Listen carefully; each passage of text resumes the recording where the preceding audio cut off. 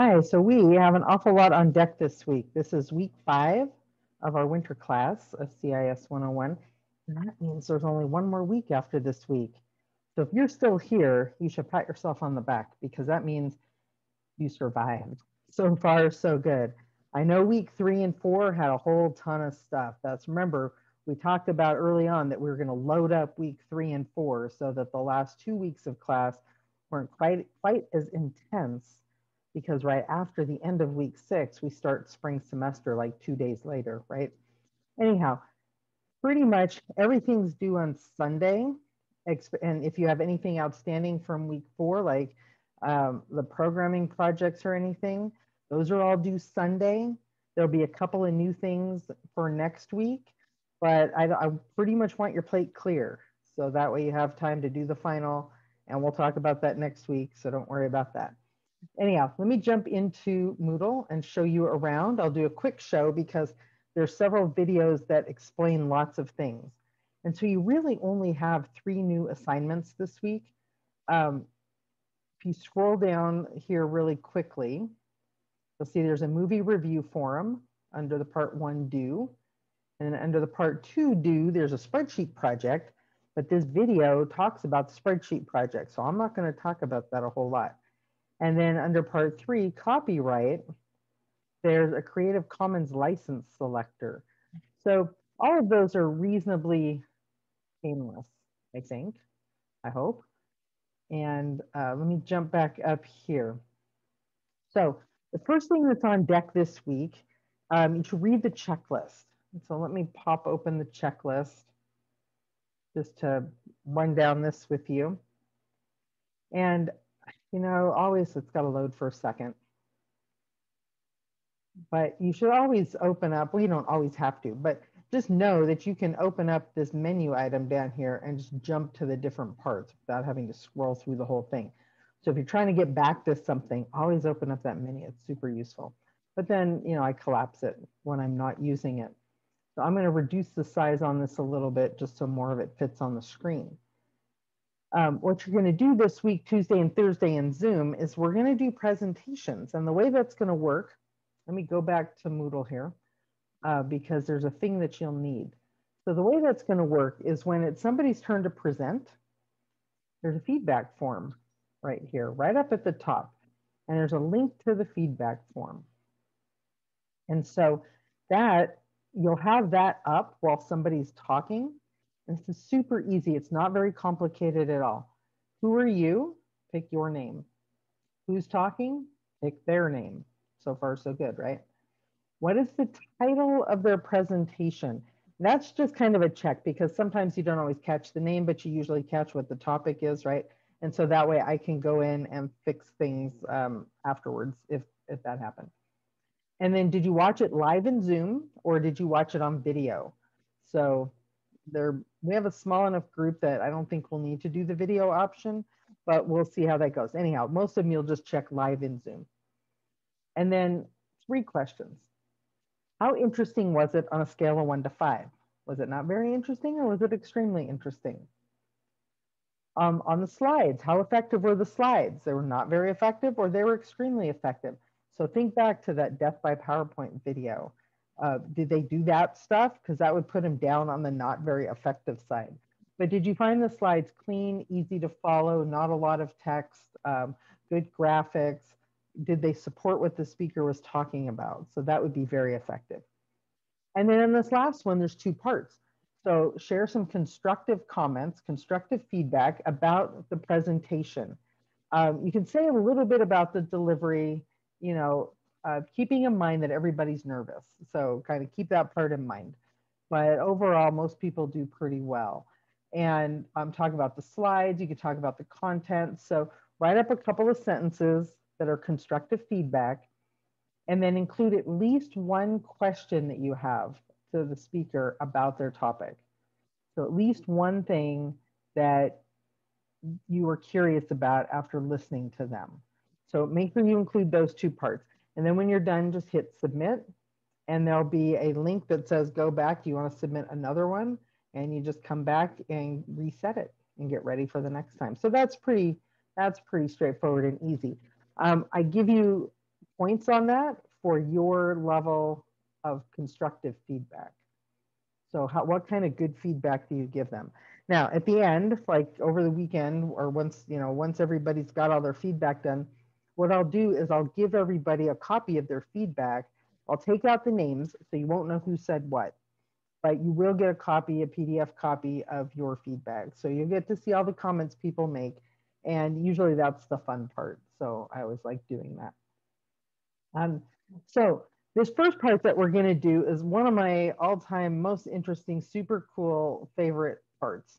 Okay, computer history. And I like it because we start off with your fingers and we end up with quantum computers. Now, how do we get from here to there? You'll have to take a stroll through memory lane to find out. And so there's some slides here, or there's a video here with some slides that will, I take it back, sorry, just the slides. But if you go through, you'll see the different things that we're going to hit and lots of videos to watch. So you probably should plan like an hour or so on this piece of it. But the videos will go through all these interesting things, where we started with computers, how we got to where we're going. I mean, did you ever wonder that? I've seen some timelines that take the history of computers back to like homing pigeons in ancient Greece.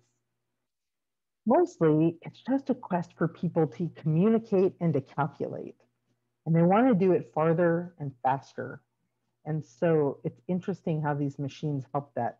So I have a lot of like original videos of early computers and people talking about different things. And then it wraps it up at the end. So 2 years ago now, we went to the Consumer Electronics Show. And well, I guess it was last year anyhow. So we went to the Consumer Electronics Show in Las Vegas, and IBM had their quantum computer there. Now, if you don't know what a quantum computer is, you should take a look because they're super cool and they're way different than anything we're using now. So yeah, they had their quantum computer there. And we were talking to the quantum computer scientist. This guy knows how it works, like he works with it. And so we were asking him some questions and I said, hey, could I record you for my class? And he said, sure. So we have a video of the quantum computer guy talking to you about what quantum computers can do and why they're so interesting. So definitely watch that interview. Now, the assignment for this part is a movie review. It's not like a normal movie review. So this area up here, the roadmap, is going to give you some information. So basically, you need to prove to me that you watched the movie. So there needs to be enough information there that I am convinced that you watched the movie and you thought about the big ideas and you thought about the connections to our class. And so I give some information here about how to write a good movie review. Now, here's the tricky part. This is very unstructured, which I know bothers some people, but it also opens it up for some creativity. And so probably the least amount of creativity points will go to if you just write up a paper. Like, I really don't want to read a paper. You probably don't really want to write a paper, but you could do some interesting things with slides. Some people have made videos. When we were meeting on campus, some people would build things and bring it in and demonstrate all the criteria. Super cool. So if you build something, just make sure you show it on the video. Now, down the side here are some examples that previous students did. I haven't kept it like totally up to date, but there's a couple of good things there. There's the movie review rubric. You really should know what that's all about. This is just the points, okay? But actually click on the document and this will give you a pretty good in-depth idea of what I'm looking for on that rubric. And then down the side are all the different movies you can choose from, because this isn't just any movie. You can't just watch anything, okay? The movies I've selected are either documentaries about something to do with computers, or they're fictionalized movies, but they stay pretty true to the original as best I can find out, like pretty true to the original story. I mean, it is Hollywood. They do take some poetic license on a few things, like in The Imitation Game. He never really had any sort of like little romance thing going on with the lady there, but you know, it's Hollywood, so that's what they do. But by and large, it stays true to the story. Anyhow, so if you click on any of these pages, it'll give you a little bit of synopsis about the story. It'll give you some links to where you can go watch it. Most of these things are either on YouTube or Amazon Prime or Netflix, and most people have some of those, right? YouTube's free. There's just some really interesting things. The Secret Rosies is one that I just came across. I'm always looking to add to my list, and I try to put a trailer in when there's a trailer. I'm always looking to add to my list. So if you find a movie that you think qualifies for that, it has to be about something about the computer era or the impact computers have made on something, but it also has to be true to life. So it can't be, I don't know, what is it, like Ready Player One? It can't be like in the realm of science fiction, okay? It's got to be fairly true, telling a true story. So you've got lots of interesting ones here. This AlphaGo is a documentary on YouTube. It's about an hour long, and it's about this game that got programmed into artificial intelligence and then played the best player in the world. And so there was a big challenge years ago where they had the computer play chess against the best chess player in the world. And that computer only had to memorize, I'm trying to remember, I want to say like 300 or 400 moves. Like for a computer, it wasn't a big deal. In AlphaGo, there are literally billions of moves. As many moves as there are stars in the universe, is what I read. So it's almost infinite. And so that's a lot more complicated. Anyhow, it's really interesting because the top player in the world puts up a pretty good fight. And I'm not going to tell you who wins. It's not who you think. So have fun with any of those. Any of those movies are really good. All right, so this is the detail about the movie review. And then, oh, it's going to go through all of them again. Never mind. Let's go back to week 5 directly. Sorry about that. Then what you're going to do is come down to the movie review forum. And again, here's the roadmap. Here's the rubric. Here's a list of the movies. So this is like the short version. But if you just look at this, you're not going to get all the details. And what you're going to do when you're done with this is make a post, link to it, or embed it, whatever you need to do to get it, you know, so that we can see it, and give a short, you know, summary of what it's about, and then let us see your project. So this is always kind of a fun, interesting, creative one. And who doesn't want to watch a movie? I gave you all the movies last week. Last week was kind of busy, so I don't know if you had time to pick one. Anyway, on part 2, we're talking about databases. Databases are super useful. They're the back end of all the websites you know and love. If you've ever shopped at Amazon, that's a ginormous database. Anyhow, there's lots about databases here. What I want you to do, and actually, if you watch these 2 introduction to database videos, they're really short.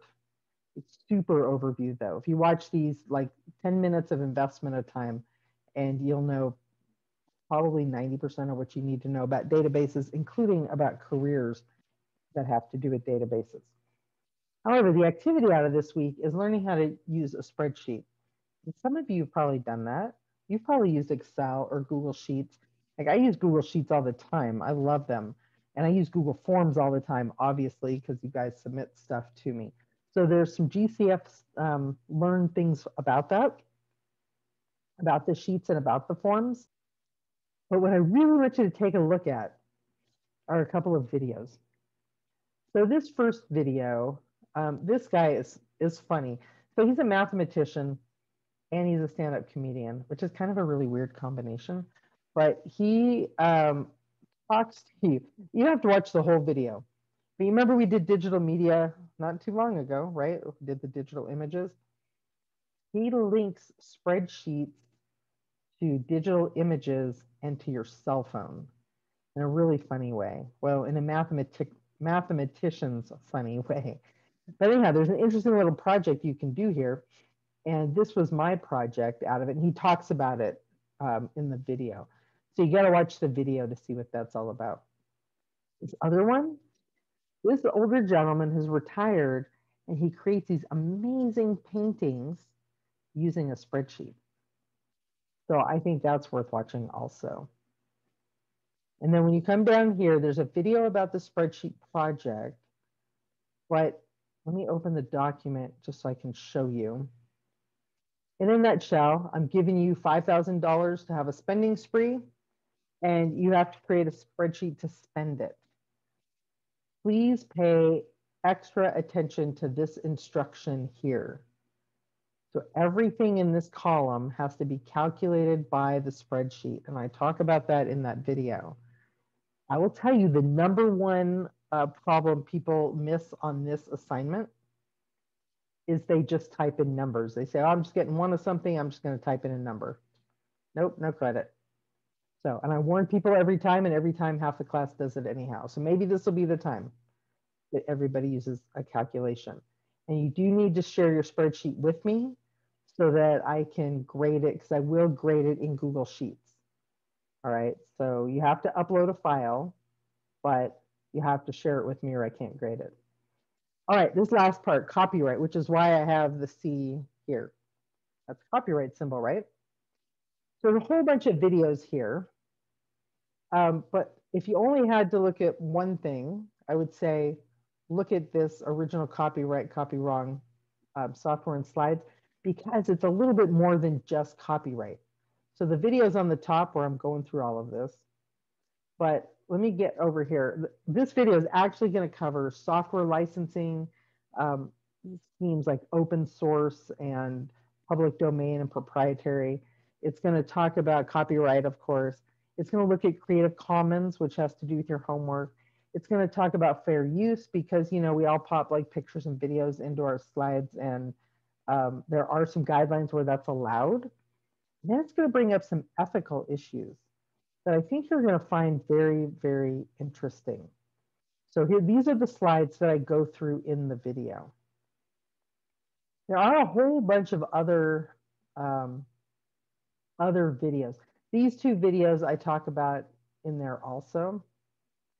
But there's a lot in the Learn. And if I had to, some of these are mentioned in my video and some aren't. But the fair use tale talks about fair use using Disney movies.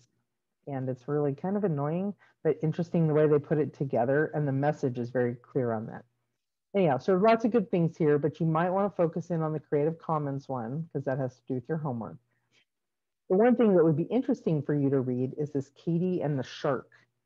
And I kind of wrote article, but it's not really an article. It's a page I put together because a couple of years ago, our class, this class, the 101 winter class, got involved in a 3D printing controversy with a designer in Florida and Katy Perry in the Super Bowl. How did that happen? It happened through Twitter. Crazy, huh? Anyhow, this is the story of how that happened. And so there's a class right there. Story of how that happened. And so you can read through that if you want to find out what Katy Perry, the Super Bowl, a couple of sharks, 3D printing, and a CIS101 class in the high desert, how they're all connected. The Creative Commons license selector is fairly easy. I have a video about how to do that. And you've all created stuff throughout this semester. You've put a lot of stuff online on Google Drive or Twitter or wherever. And so part of this is going to have you walk through creating a license at Creative Commons. Watch the video. It's supposed to be a 2-minute tech tip, but it was actually like 6 minutes. So that's why it says a 6-minute tech tip. Anyhow, watch the video. It'll show you what to do. It'll show you, here's, you know, screenshots that you can take, and then you just upload them to this assignment. That one's pretty easy. It's interesting to see how the process works, but it doesn't take long. And then finally, you'll have a logging out form way down here at the bottom. So make sure you get that in. Make sure you give me full answers. Some people are starting to kind of just put half a sentence, and I can't really give you full credit if you do that. That's the one way I understand what you're learning in the class. Keeps it interesting. So I'm looking forward to Zoom this week. Remember, cameras on. I super appreciate all the people that turn their cameras on. And this week it's probably more important than anything. I'm kind of used to it, but it's a little rude if somebody's talking to you about something interesting. And we have a lot of interesting topics that people have submitted. But it's a little unnerving to talk to a bunch of blacks, you know, boxes. So Anyhow, I appreciate you guys jumping in, and we'll see you soon.